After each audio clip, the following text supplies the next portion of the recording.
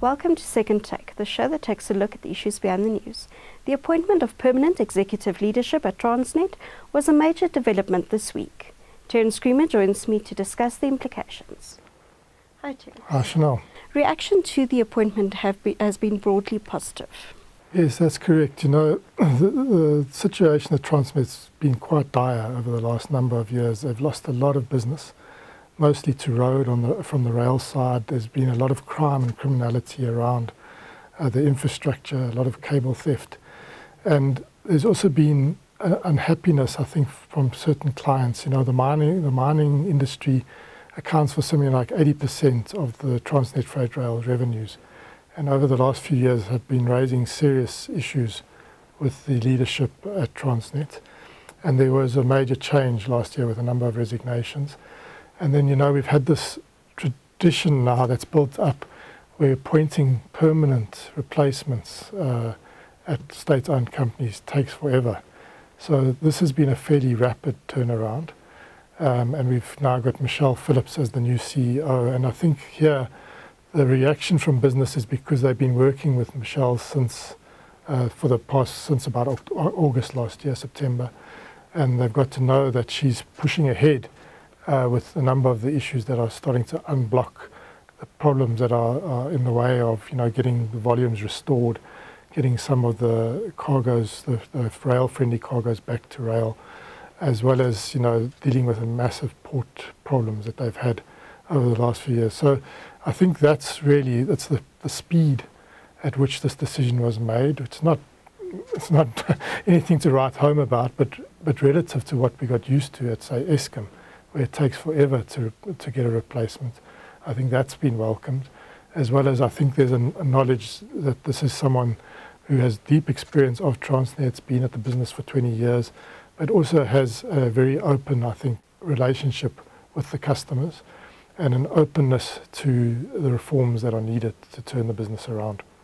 There are signs that the turnaround and reforms are starting to show results. Yes, it's very early days, but I think the mining industry, the Mineral Council calls it green shoots.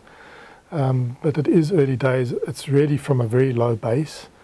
And we know what's happening on our roads. We know what's happening on certain corridors where trucks have basically taken over those roads, taking manganese or chrome across the border into Mozambique, having to take coal trucks instead of coal trains down to Richards Bay. It's really been devastating for certain towns, certain communities. It's made the roads really unsafe.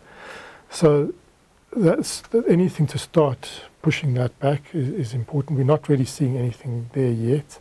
But on the ports front, you know, there was a massive backlog that developed last year, towards the end of last year, around the container terminals in particular.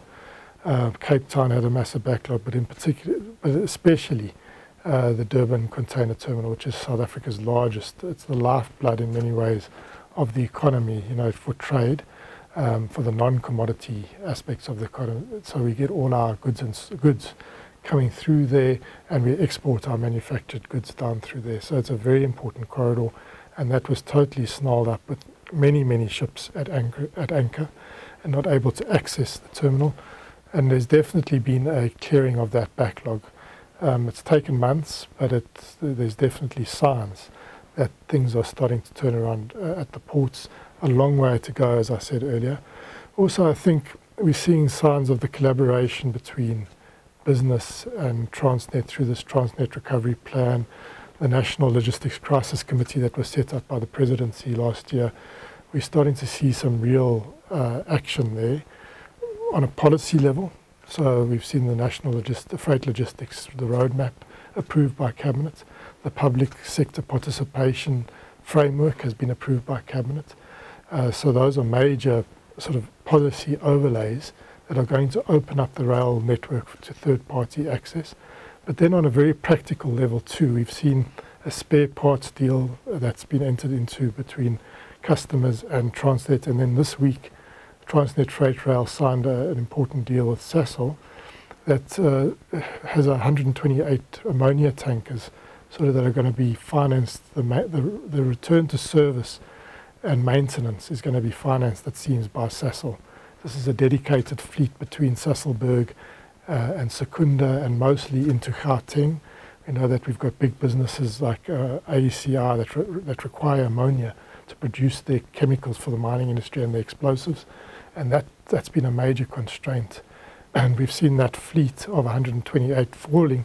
I think AECR was saying it was down to the sort of 60 type level. It was a really dramatic problem. So that will hopefully secure supply, but it's not enough for some of these businesses. They've seen the disruption, so they're going to continue looking elsewhere to source the ammonia. But AECR says this should sort of provide them with some security of supply, and I suppose whoever else uses this ammonia in the Gauteng province. So these are practical examples where the collaboration between the private sector and Transnet Freight Rail in this instance are starting to turn that business around. So definitely there are signs and green shoots of recovery, but as I mentioned right at the start, it's early days. When are these developments likely to start having a positive impact on volumes and the economy? I think that's the next big step. And I think a lot of it's going to hinge on the rail side on third-party access. So there's a vertical separation currently happening within Transnet Freight Rail between the infrastructure business or the infrastructure manager that manages the lines itself and the train operating business. And the train operating business, a bit like what we've seen on the electricity front, is going to be in a competitive situation. So in electricity, you see we've got IPPs coming into the system and using the grid network. Similarly, on rail, we're going to start seeing private train operators starting to enter the system. Now, the devil's always in the details, and it takes time to do these concessionings, but I think that's going to be an important next step to see how that sort of evolves and whether it starts capturing that rail-friendly traffic back to the railways. At the moment, a lot of rail-friendly traffic is on the road. I mentioned a lot of those products like manganese and chrome that are going out through Mozambique, and coal that's going to Richards Bay on truck. That's really not ideal at all. It raises the cost. It's an environmental hazard, and it's a big safety hazard for all of us on the road users and pedestrians. So those, especially the rail-friendly traffic, needs to be recaptured. I think in many ways the horse has bolted in terms of road to rail, and road's going to be the mainstay, especially of the container traffic. I can't see rail being extremely competitive in the short term, at least. I think we're going to still see a lot of road traffic around the general freight. But I think on the mining type commodities, it's going to be important to start seeing that.